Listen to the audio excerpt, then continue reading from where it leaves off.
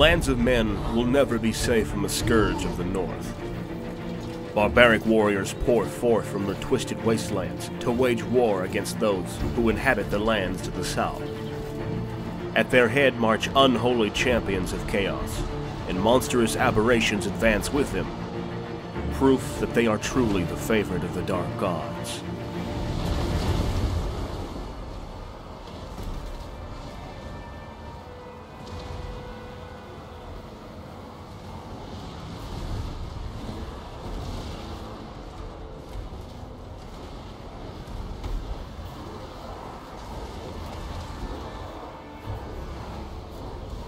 For the warriors of chaos, there is no greater glory than to become recognized by the dark gods. Agravax the Furious is a champion of chaos favored by Khorne.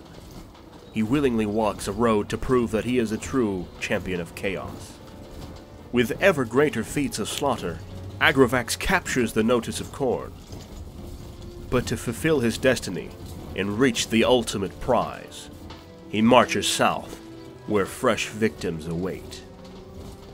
At his side, legions of damned warriors march and make the ground tremble, some of them to satiate their thirst for battle, and some others as followers that Agravax has claimed as his own, after emerging victorious from multiple duels with other aspiring but less fortunate chaos champions. Dragon ogres also march south with a host of chaos. These are immortal beings who can only die in battle. Monsters that rouse themselves only in the name of destruction. Mutant beastmen advance with a dark host, their drooling mouths full of sharp teeth, hungry for enemies. All these twisted creatures with their fury barely contained. An army led by Karl Franz marched forth to meet the dark invaders. Two towns had already been consumed by chaos, and the things that happened in those places were unnameable. The Emperor swore to protect the lands of the Empire and beyond from the upcoming horde. Karl Franz sent messengers to Bretonnia and the World's Edge Mountains, requesting his allies for help in his time of need. Understanding the gravity of the situation, and without hesitating, the dwarves in Bretonnia also joined forces with the Empire. Lord Thomas Le Burger was in charge of the Bretonian force. A small portion of the army would support the main battle line, while the Bretonian cavalry would advance through the woods in an attempt to outflank the armies of darkness. Gendrick Heavybreaker was in charge of the hardy warriors sent to reinforce the center and the right flank of the forces of order. What they lacked in numbers, they more than compensated for by the matchless quality of their weapons and armor. Their martial prowess and sheer determination was to be tested to the limits in the upcoming battle. They were all determined to stop the Chaos Force from advancing further, and they would meet Agravax the Furious and his host on the battlefield.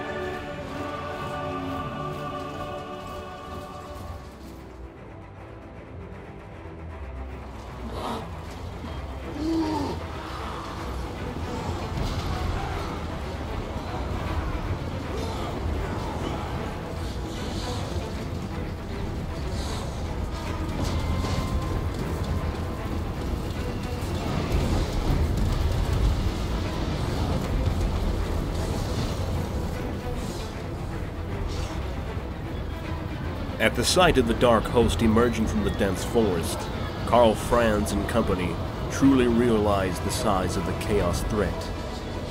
Along the lines of order, many men shuddered at the sight of such menacing enemies. But the heroes of the forces of order were unperturbed. As generals and commanders, it was their duty to show nothing but confidence in the face of such odds. Their men were counting on their leaders to guide them to victory. Bretonian light cavalry engaged in a skirmish to slow down the assault and do some damage. Artillery fire from the forces of order crashed on the massed ranks of chaos warriors and beasts. The black tide did not stop. The ground shook by the rampant chaos host, and the skies above seemed to open in pain by their furious howls. Strange figures formed in the clouds, and the face of Khorne seemed to be staring down the battlefield, as if in anticipation of the carnage that was about to come.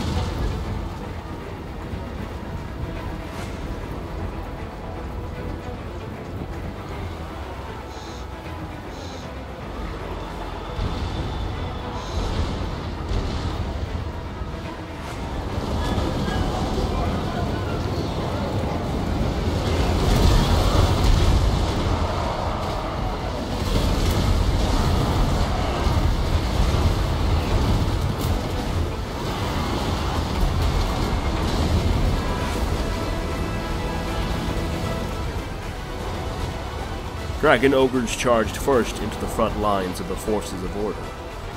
The impact of their charge was brutal, and the sound of the ancient monsters clashing into the ranks of men was deafening.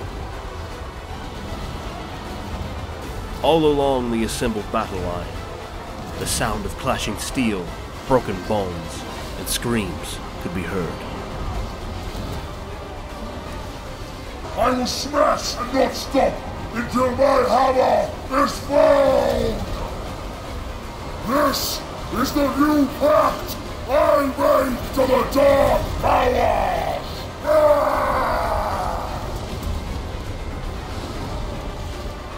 A two-headed dragon, full of corrupting horns and fangs of steel, reached the main battle lines of the defenders.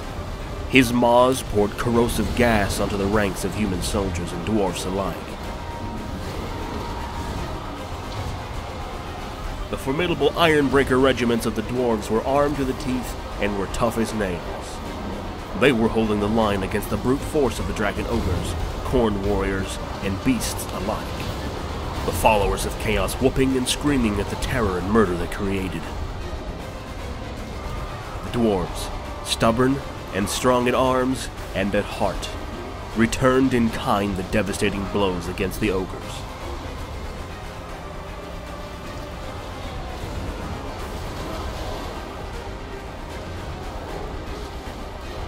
They knew they had to hold the line, for if they failed, the forces of order would quickly fall into madness. They fought with disciplined fury and the implacable stubbornness which their race is famous for. I promised Drenmir there'd be a mighty tally, and I ain't one for breaking such an oath, so come on, let's have 'em!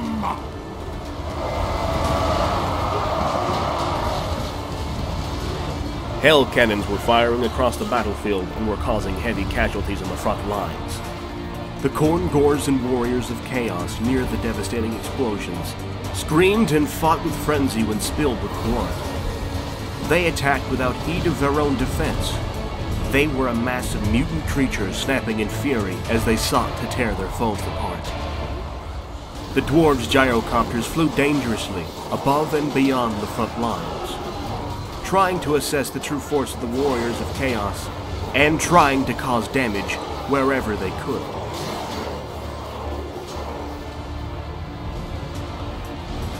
Amidst the carnage, a greater demon of Khorne was invoked and manifested in the middle of the mayhem. The blood flowing on the battlefield was enough to summon such a mighty creature. The beast was vast in stature, and wielded a giant, terrifying weapon that thirsted for blood. None could stand before it. The assault was in full swing, and although the defenders were fighting hard, it could only be a matter of time until they fell before the vast strength of the Chaos Horde. In the middle of the battlefield, the lines of order began to break. The overwhelming strength and fury of the Dragon Ogres were opening holes in the disciplined ranks of Empire soldiers and armored dwarves. The Khorne Gors attacked with unrelenting fury against the assembled lines of defense. The artillery was dangerously within reach of the enemy.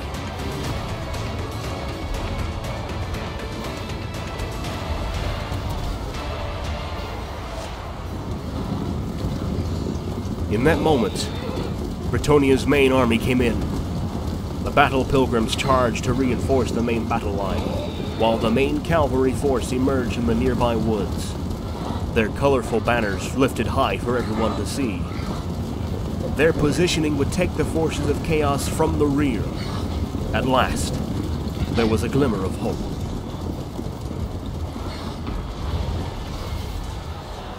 I give my body, heart, and soul to the lady whom I seek. No plea for help shall find me wanting. No obstacle will stand before me.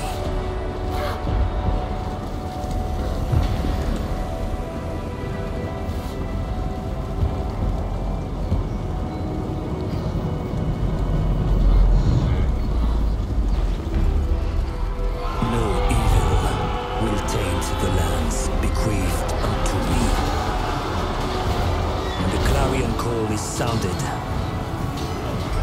I will ride out and fight in the name of Liege and Lady. That which is sacrament, I shall preserve. That which is sublime, I will protect. That which threatens, I will destroy. For my holy wrath will know no bounds. Honor is all. Chivalry is all. Rejoice, for we, the Knights of Bretonia, will be your shield.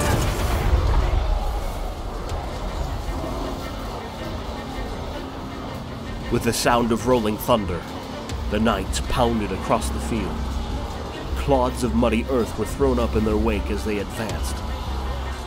The veteran Bretonian knights attacked the hell cannons and their crews, rendering them unusable after a few minutes of battle. More cavalry charged into the backs of the massed ranks of Chaos warriors. The many lances of the knights punched through the warriors' backs and chests, with the full weight of the knight and horse behind it.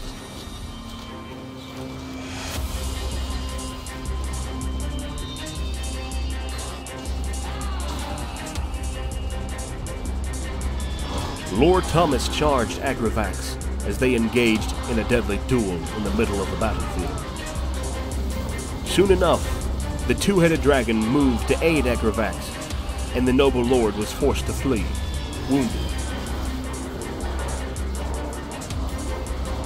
The main lines were all but broken, and amidst the chaos of battle and the thousands of disconcerting sounds, the men of the Empire and Bretonia began to falter and lose ground.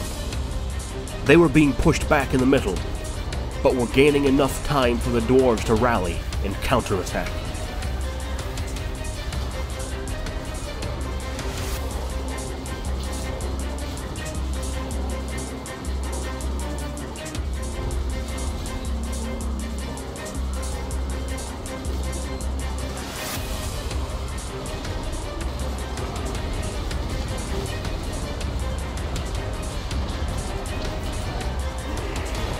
Karl Franz and Gingrich Heavybreaker stood their ground, surrounded by their most loyal men and captains.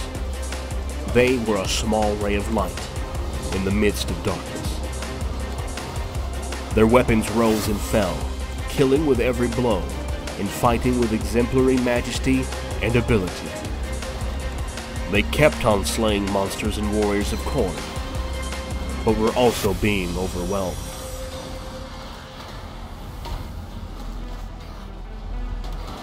On the right flank of the forces of order, the Beastman chieftain was defeated by the Grail Knights of Bretonia, and thanks to the stubbornness of the dwarves, the lines on that flank were still somewhat in place. Meanwhile, Lord Thomas had managed to escape from Agravax and the Chaos Dragon, but was badly injured. His mount could still fly, so he flew back into what remained of the forces of order lines and began shouting lines of courage and directions to the troops. At the sight of their leaders fighting without stopping, despite the circumstances, and with the Beastman chieftain slain, the men lifted their hearts and weapons in defiance. The dwarves began to reform and take control of the right side of the battlefield, and pushed to the center. Karl Franz engaged the Greater Demon in a titanic duel. Sparks flew from the ancient weapons, and the cries of anger and despair from all that looked filled the air. After a lengthy engagement, the Emperor was wounded and was quickly taken by Deathclaw to a relatively safe place away from the battlefield. A small retinue of men guarded their leader as they tended to his wounds.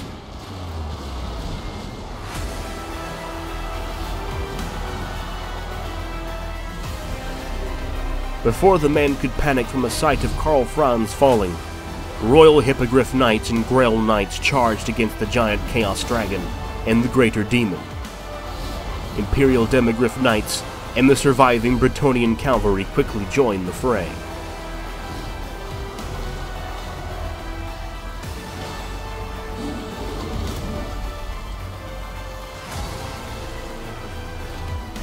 When the Chaos Dragon and the Greater Demon were banished, Agravax kept fighting, enraged that he had victory within his grasp, but his glory was being taken away.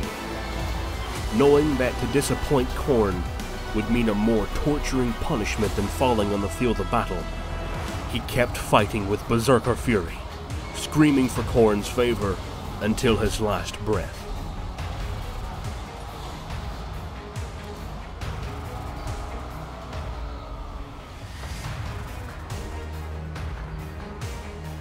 By nightfall, the screams of the dying had been drowned by the feasting calls of the carrion creatures. The hand of chaos has cast a vast, impenetrable shadow upon the world, and it cannot be banished or defeated. Chaos is an ever-growing danger, and more forces will soon be marching south. The princes and lords of the world will gather their armies, but it will avail them not. For how long can they survive?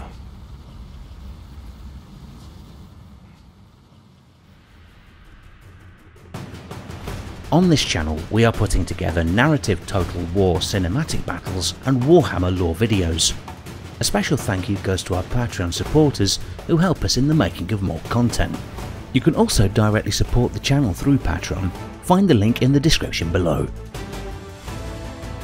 Make sure to subscribe and hit the notification button to be the first to watch the next video. Thank you for watching and see you on the next one.